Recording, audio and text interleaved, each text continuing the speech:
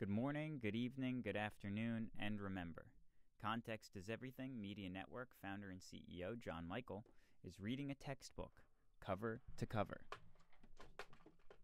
This textbook is from 1940, and it's American history. Once I finish it, I'm not going to read another history textbook, because then I'll have read a full world history textbook and a full American history textbook, both severely outdated. That's okay. I truly think that we're being lied to in modern day writing. We're probably being lied to in this as well. Thomas Jefferson, the beginning of Chapter 7. After Washington's time, John Adams followed Washington as president. John Adams has served his country long and well. He was a member of the First Continental Congress. Adams spoke favorably of the Declaration of Independence. After the Revolution, Congress sent John Adams to England to help make the peace treaty. Adams was the first man elected vice president of the United States. He served 2 terms while President Washington was president. John Adams certainly understood the problems of the country, yet he was not the sort of man that people easily followed. He was not always patient. He liked to have his way, and that was that. That is one reason why he was not a successful leader. The people were glad to have Thomas Jefferson as the 3rd president of the United States when Adams' term was over as the president. Thomas Jefferson did great things for the country. Boyhood of Thomas Jefferson. Thomas Jefferson was born on a large farm or plantation in Virginia. As soon as he was old enough, he went to school. There were few schools in Virginia in those days. Thomas Jefferson was a good student. As a boy, he learned to love books. During his long life, books always were important to him. He also learned to play the violin. He was very faithful about practicing soon learned to play quite well. First lessons in politics. After his school days, Jefferson went to William and Mary College, which was located in Williamsburg, Virginia. Williamsburg was then where the laws for the colony were made. During his college days, Thomas Jefferson learned something about politics. Many times, this tall, freckled lad listened to the debates in the House of Burgesses. He began to understand politics. He heard the burning words of Patrick Henry in defiance of the English king. He experienced the experiences which the young Thomas Jefferson had in the House of Burgesses were preparing him to serve his country. A youthful statesman. Soon after he left college, Thomas Jefferson returned to Williamsburg. This time he came as a member of the House of Burgesses. Entering public life was quite a sacrifice for Jefferson. He had many excuses for staying at home. He had an immense plantation to look after. He owned nearly 1,000 acres of land. More than 300 slaves slaved for him. He left all this because he believed that he owed the duty to his country. The stirring days of American Revolution gave Thomas Jefferson many opportunities to be helpful to his country. Author of an important declaration. The First Continental Congress met in Philadelphia. Virginia sent Thomas Jefferson as a representative. He took an active part in helping the Continental Congress do its work. Thomas Jefferson was not a fine speaker. He lacked the skills of his friend Patrick Henry, but there was one thing Jefferson did very well. He was able to write clearly on different subjects. He used words that ordinary people could understand.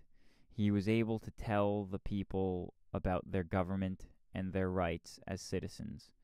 So he was chosen to write one of the most famous papers that was ever written. This is the Declaration of Independence. In the Declaration of Independence, Thomas Jefferson wrote, 1. That each and every person has certain rights. 2. That governments should defend the rights of the people. And 3. That the American people should be free from England because of their denial of their rights. England's denial of their rights. Jefferson put his whole soul into writing the Declaration of Independence. President Thomas Jefferson. Years passed, and Jefferson was elected President of the United States. Towards noon on March 4th, 1801, he left his boarding house in Washington and walked into the new capital. There was no parade, no fuss. The inauguration was to take place in the room used by the Senate. The building was hardly completed. Few people noticed the unfinished building. They were more interested in the new president. The man they looked at was slender and tall. His face was covered in freckles. His dress was plain. He seemed to be just a man of the people. Even today we speak of Jefferson's simplicity. The Western country. Jefferson will always be remembered for 2 things. He wrote the Declaration of Independence, and he made the Louisiana Purchase. I didn't realize that. At one time, France owned a very large amount of land in North America. The French territory stretched from the west bank of Mississippi River all the way to the Rocky Mountains. The map on page 265 shows this land. It was called the Louisiana Territory. About the time Jefferson became president, hundreds of families were moving to the west. West of the Appalachian Mountains, they found plenty of free land. They raised corn and wheat, cattle and hogs. They raised more than they needed for themselves, and they looked around for a place to sell the surplus. It cost too much to send their products across the mountains to the east, so they floated their supply goods down the Ohio and the Mississippi rivers on flat boats into New Orleans. Find New Orleans on the map on page 291.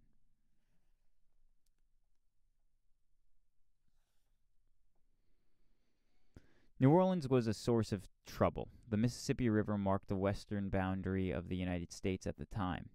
Our country owned only the eastern bank of that river. Worse still, the United States did not own the city of New Orleans. This port belonged to France. The ships from Europe docked at New Orleans. The Americans had trouble getting to these ships. President Jefferson and other Americans saw that the United States ought to know New Orleans. Ownership of New Orleans would resolve the trying problem of shipping on the Mississippi River. The Louisiana Purchase. President Jefferson sent James Monroe to France. He was told to see if New Orleans and the land around the mouth of the Mississippi River could be bought. Monroe met with Robert Livingston, another American, in Paris. Napoleon Bonaparte was the ruler of France. His worst enemy was England. When Napoleon heard that the Americans wanted to buy New Orleans, this thought came to his mind. 2 thoughts came to his mind. He needed money, and he hated England. If he made a deal with the Americans, he would get a large sum of money, and he could block England's growth forever in America. Napoleon did not realize the real value of Louisiana. So unwisely, Napoleon offered to sell not only New Orleans, but the whole Louisiana territory. The Americans accepted Napoleon's offer. The price was $15 million. It was the biggest piece of land that was ever sold. The Louisiana Purchase was made in 1803. This is an important date in American history because it marks the real beginning of our growth. The Great Bargain. What a bargain that was. It almost doubled the size of the country. The Rocky Mountains became the western boundary of the United States. There were great and fertile plains, thousands of acres of farms, immense grazing lands for cattle. There were forests of the finest woods. In the mountains, gold and silver were waiting for the miners. The map on page 417, or on page 266, why are you telling me about 417, shows the territories that were later made in the Louisiana Territory. Exploring the Louisiana Territory. Even before the United States had bought the Louisiana Territory, President Jefferson wanted to know more about the great section of North America. So no time was lost. Congress gave the money and the party of explorers was formed. Two men were in command of the exploring party. Captain Meriwether Lewis was one of them. He was Jefferson's secretary. The other was leader William Clark. He was a younger brother of George Rogers Clark. Lewis and Clark expedition. Lewis and Clark's small force met in St. Louis. It was then only a small fur trading post on the Mississippi River. Some of the band had been explorers. Others were Indian fighters or fur traders.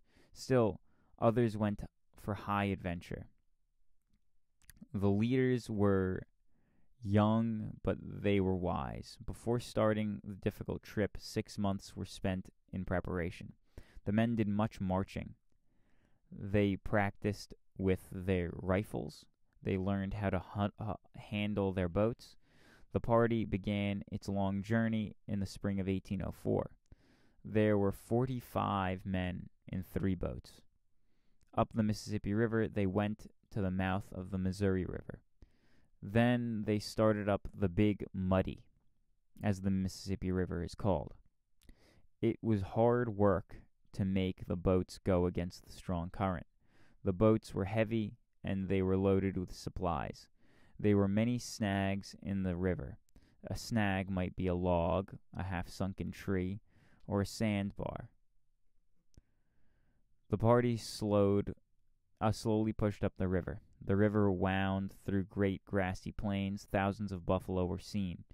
It was autumn before they reached the present state of North Dakota, the time they had come to settle down for the winter. The Bird Woman. They met an Indian squaw in Dakota. This Indian woman was to be a great help to the American explorers. She was called Sacagawea, which means bird woman. She had been born in the mountains. She offered to the land the Americans across the mountains. When the second spring came, the party started on again, with the bird woman leading. They had many adventures. Their food ran low, and game was scarce and hard to shoot. The party left the Louisiana Territory and crossed the high Rocky Mountains. Here it was hard to find their way. At length, the men and their guide came to another great river. It was the Columbia River. They built boats, Indian fashion, by burning out logs. Soon they were floating down the Columbia River. Finally, they came into view of the Pacific Ocean, which they had been anxious to see. They had reached the Oregon country. The journey back was hard and dangerous one. There were grizzly bears, rattlesnakes, insects, and some unfriendly Indians. Yet through it all, only one man deserted and one man died. After more than 2 years and an 8,000-mile trip, Lewis and Clark reached the Mississippi River. The Journal of Lewis and Clark. Lewis and Clark kept a journal. It was a day-by-day account of their famous journey. Their journal is full of bad spelling and bad grammar. It also is full of the most useful information. It told all about the lands they visited, the trees, the shrubs, and the grasses. The journal described the life of Indians and told where minerals could be found. Best of all, for those times, it told where fur-bearing animals lived. Soon the trappers were moving to the Louisiana territories. Trappers took the first step in opening up the country. President Jefferson was delighted with the result of Lewis and Clark's expedition. The president and his cabinet began to realize what a bargain they had obtained from France. Zebulon Pike in the southwest. Zebulon. Another expedition to explore the western part of the United States was sent out. Under Zebulon Pike, a young army lieutenant, this expedition went beyond Louisiana territory into the west and the southwest. Pike had some exploring, but Some had done some exploring, but he had done very much on guard. The country he was going to belonged to Spain. Lieutenant Zebulon Pike learned that he must be very careful not to offend the Spanish. His party of picked men reached the present state of Colorado, where they discovered the high snow-capped mountains we now call the Pike's Peak. Oh, Pike went farther to the south into Spanish territory and was arrested by Spanish soldiers. Later, he was freed. He too wrote an account of his journal. The West was being made known to America. That's it. God bless. Bye-bye.